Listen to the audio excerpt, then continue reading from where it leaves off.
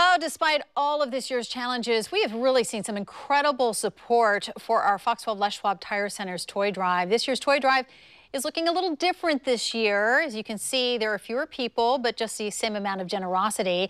On the right side of your screen there is video from last year when, we bring all of those trucks and bags of toys into our studio.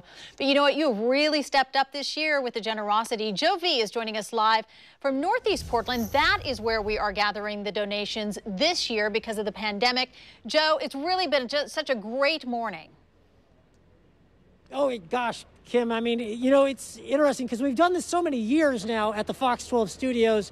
We've gotten used to the toy drive being one way. Well, it's a completely different way, but in a lot of ways, so much has stayed the same. The important part has stayed the same in that we're seeing incredible generosity from our community at large. So instead of being at the studio, we're in this massive facility. So this has been lent to us by the fine folks at TriMet.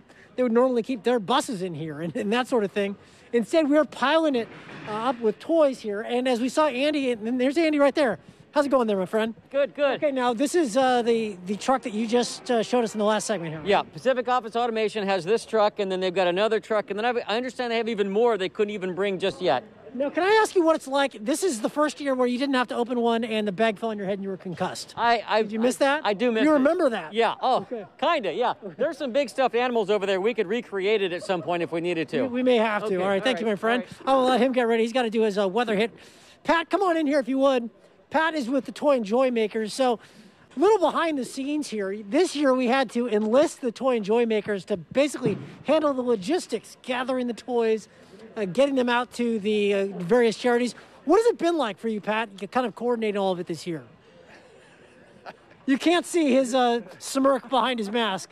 It has been a challenging year, but definitely Dean Johnson and myself and the rest of the folks at Toy and Joy have stepped up to be able to help Les Schwab, to help KPTV.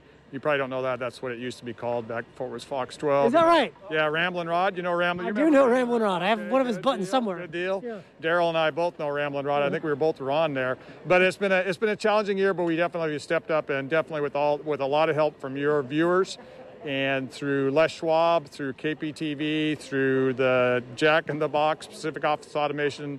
They are all going to make this be a great year. Okay, all right. So, guys, we've got one truck. We still got two Pacific Office Automation trucks to unload. Whoa. And then we got a whole bunch of Les Schwab ones. All goes there. Pat is barking orders at everybody. He's the boss here. So I'm just going to stay out of his way and send it over to Andy, wherever he is. Dorian. Andy, take it away, my friend. I'm right over here. There we go. It's pandemonium going on here. We can tell. We've got all these people that are really working, and then there's Joe and I. Yeah, so no, it's great to be here and watch all this action take place. And thanks to the Les Schwab guys for unloading the Pacific Office Automation, because Mr. Necktie over there isn't unloading anything. Yeah, you go get in line. Don't be afraid to sweat. Here we go. Here we go. Yeah, just put your tie back like that. All right.